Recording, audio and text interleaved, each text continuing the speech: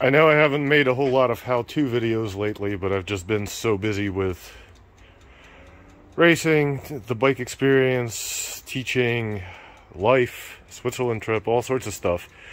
So here's gonna be a kind of stupid little video about what I'm doing to get magnets off of an sv1000 flywheel.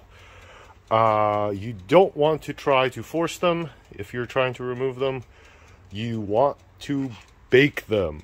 You want to heat them up very thoroughly. I think, like, I'm basically going with everything this little toaster oven's got, so that's like 400 degrees.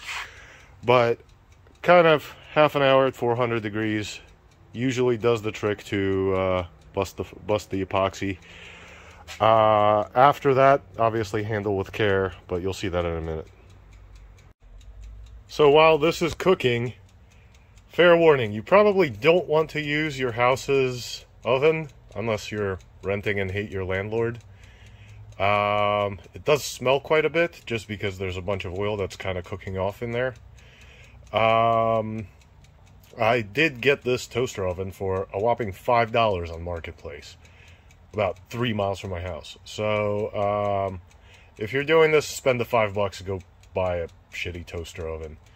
And then if you need to bake something else in your garage, you always have that. But yeah, just kind of set it in there, wait for a long time, and eventually grab some big gloves. You might also ask why I'm pulling magnets off a perfectly good flywheel. And the reason is twofold. For one, this is an 03 flywheel. They're fatter than 05 and up. So if you look, here's a 05 thin, here's a 03, 04 fat. And two, it's because there are 6 magnets on that thing. They sell for $50 a pop. But a whole new one is like $350 or $400 from Suzuki. So rather than try to sell it whole, I feel like I'll make more money quicker in in just parts. And the other thing that happens is these 6 magnets will probably fix 4 to 6 bikes, versus selling that one thing whole will probably fix just one bike. So make a little more money, a little easier doing smaller parts, and hopefully help more people. So let's see, this thing's been baking for a minute. Let's get my gloves on and see if it's warm enough for the epoxy to let go. Now the goal with these is, and yeah, these are just welding gloves. They're like the wrong size, so I really can't ever wear them, can't ever use them. But this is gonna be hot. This is gonna be hot. The goal with these is you don't want to use tools.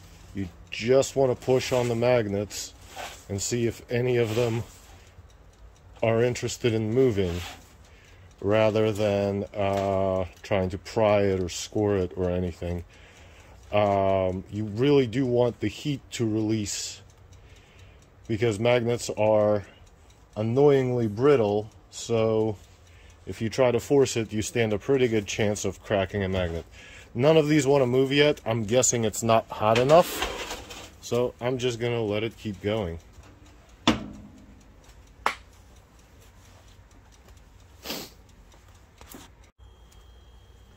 Alright, so far it's baked for about an hour, give or take. I don't know how accurate that timer is. So let's see what we got. Remember, the goal is to move these.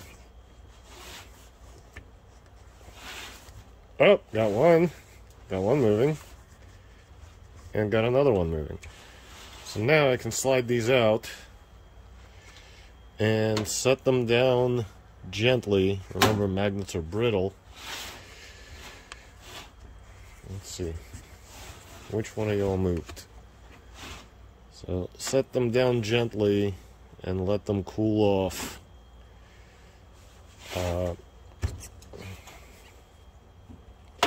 So all we were after is to heat up the epoxy to the point where it wants to release. Alright, so those three wanted to release. These three I guess are still a little cold. I'm going to pop these back in, but that is how you would go about extracting magnets out of a flywheel. I'm sure this could have been a 5-second video, but I know y'all like to watch me struggle.